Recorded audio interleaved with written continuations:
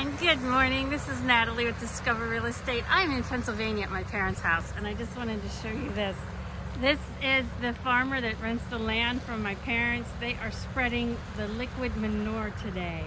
It smells. I don't miss the smell. I wish they had waited until I left, but it kind of brings back some childhood memories.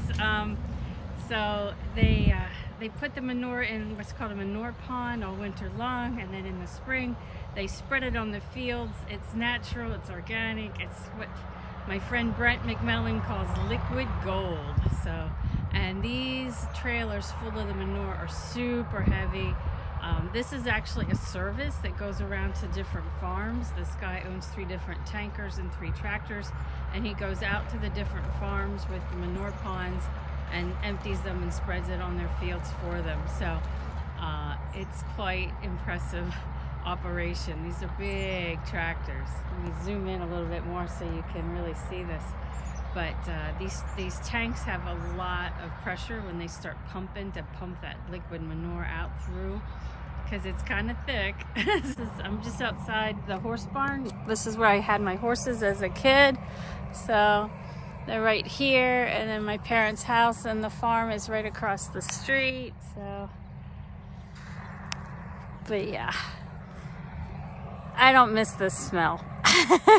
But this pasture was where my horses were as a kid. So I don't know what he's doing. He's just sitting there waiting. So, it's cold out here. I want him to get done so I can get out of the cold.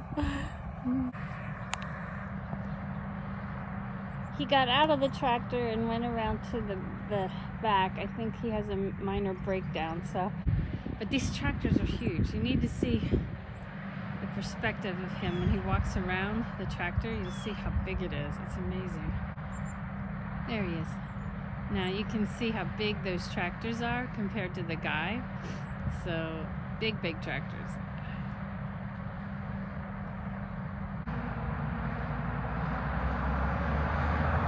There we go, spreading shit again.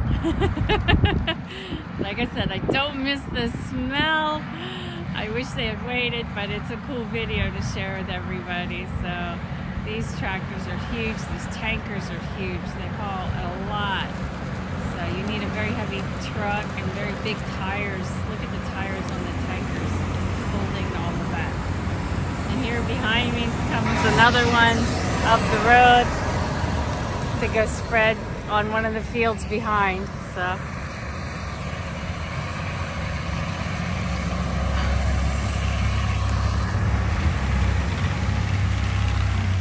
liquid gold, as my friend Brent McMillan calls it. He's a farmer. I went to school with him. All right, he's getting into position to turn on the sprayer.